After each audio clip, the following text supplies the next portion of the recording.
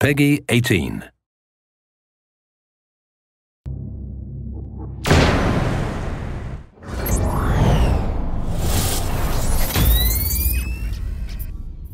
Hey, what's going on? I'm Zach Cooper, your Splinter Cell community developer, and this is what we're calling the Ghost Playthrough. Briggs, Jadid is in the upper village. Look for satellite dishes. Got it. Standing by for you going exfil. Sam, Homeland Security can't find the Blacklist target. We're down to hours before the attack.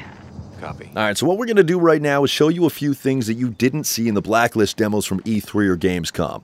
Just so we get some of the formalities out of the way, everything you are witnessing here is in a pre-alpha state. Some of the AI mechanics are really early, the non-lethal animations haven't been added to this build, and that's probably something else we should mention. The demo that you've seen is exactly that, a demonstration designed to show off some key elements, like killing in motion and support from the newly formed 4th Echelon team. We're going to avoid those elements and show you some alternate pathways and a bunch of other cool things, but we'll get there in a bit. All right, so this guy's obviously busy washing his hands. It's not getting in the way of good hygiene. Let's go around.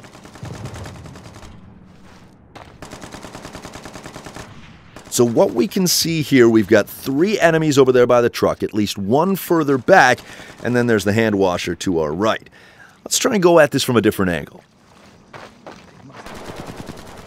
As we wait for an opportunity to move, take a look at Sam Fisher, the sweet job the animation team at Ubisoft Toronto has done. Sam's always aware of his surroundings. Now look at that. Cliff. Now this cliffside will provide a great way to get around the bend and avoid all those bad guys. In fact, let's take a look and see exactly what we missed.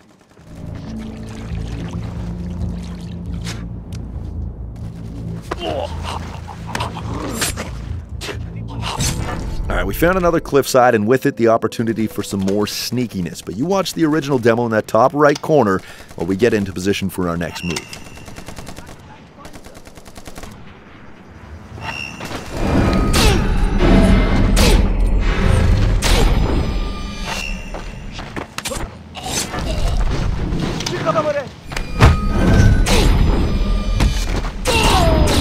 That was killing in motion, and we're not going to do it.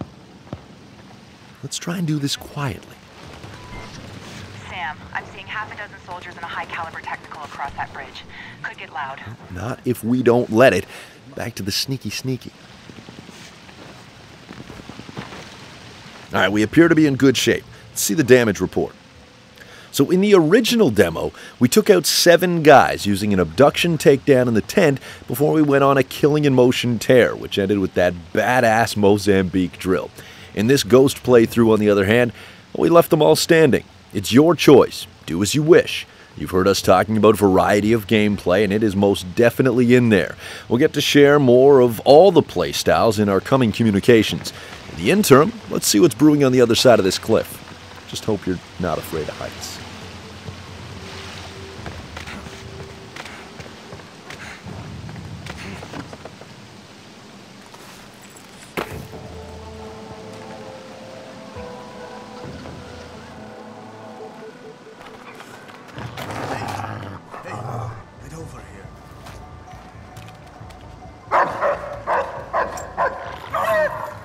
Okay, so as you can see, as you may know, dogs are indeed back, and they can be pretty tough to deal with. Let's try to get by without having to take them out.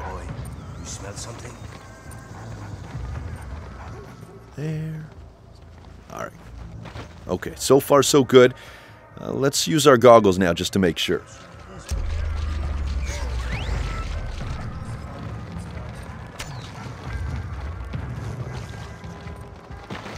Alright, so the dog seems to have found something else. In the original demo, we went to our right over there, so let's stick to the left. Alright, as long as we don't get detected by the dog.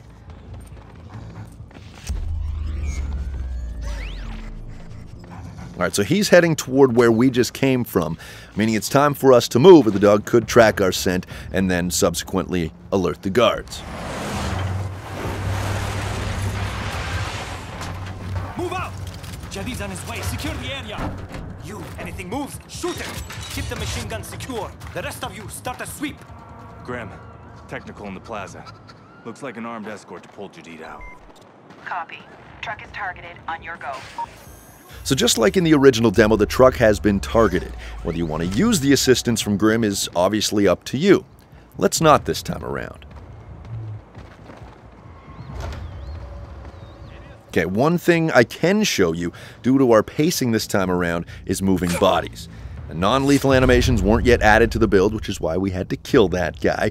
Let's just make sure the coast is clear before we hide the evidence.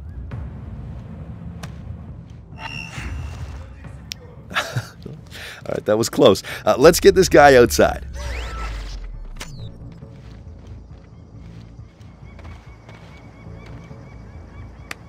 Alright, here should do. And because they're doing patrols, let's just go ahead and close this door to cover our tracks.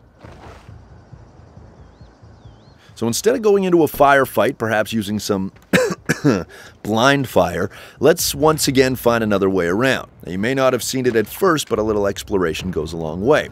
That's the truck right there, and by this point, that fire for effect window for Connect or your controller will be long gone, even if the truck remains. Alright, so onwards and upwards. We still got to get to Jadid's hideout.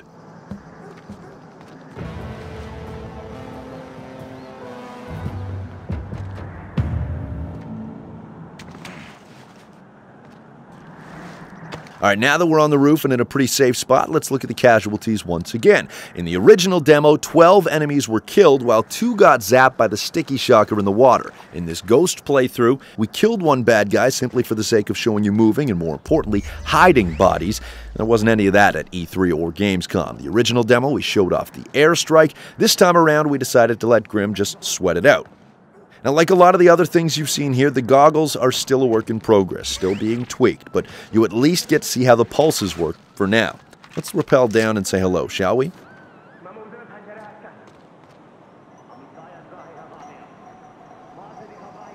We hope you've enjoyed this alternate take on the demo you've already seen. Let us know your thoughts. Facebook.com/SplinterCell, @SplinterCell on Twitter, also the forums, forums.ub.com.